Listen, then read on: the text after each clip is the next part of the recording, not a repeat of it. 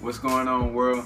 This is Colby Hicks, National Executive here in Paycation Travel, soon to be International Executive, guys, as I make this diamond run. I just wanted to drop a quick video, and this isn't for just Paycation Travel. This can be applied to any company in the network marketing industry. This video is what to do when you start your new business. How do I start my new business? And here it is in 4 quick steps for you guys. The first thing you want to do when you're starting any business, guys, is you want to invest. Okay, that's the first thing you want to do. So after you've invested your money, you've done that, realize that and give yourself a pat on the back. Okay, and don't pat too long, because then we move to step 2. Okay, step 2 is you want to make a list of 100+ names.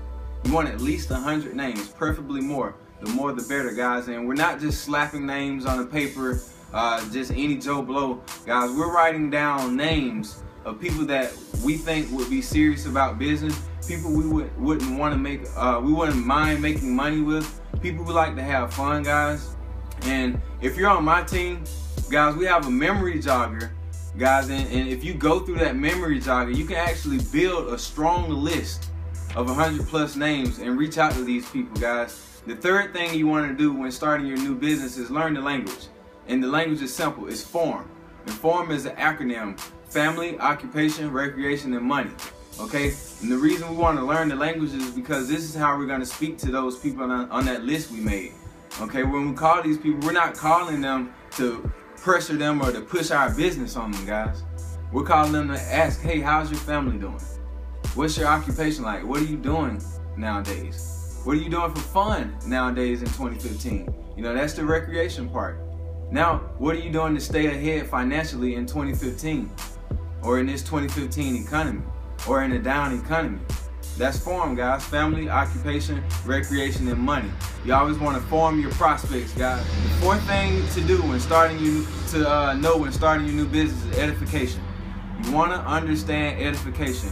And here's 4 critical parts that you have to touch in order to make money in this network marketing industry, and especially in Paycation, guys.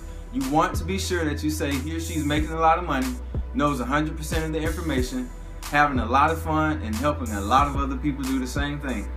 Okay, that's critical, guys, and here's why. Because we have 4 types of people. Okay, and you don't know which type your prospect may be. We have dolphins, urchins, whales, and sharks, guys. And real quickly, dolphins are those who like to have fun.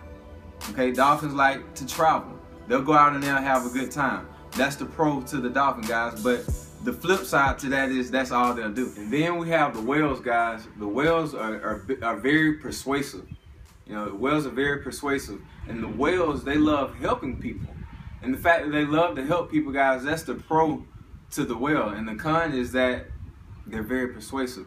And then, guys, we have sharks. Sharks are your people who are money hungry. Sharks are people who love the compensation plan. They love the 3x7 matrix, guys. Sharks are gonna get out there and go after it.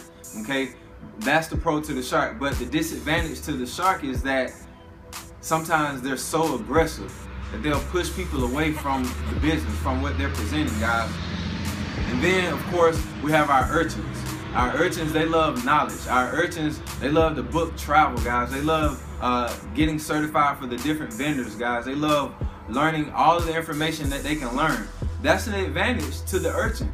But the disadvantage to the urchin, guys, is sometimes that they learn so much. They fill their heads with so much knowledge that they don't even move.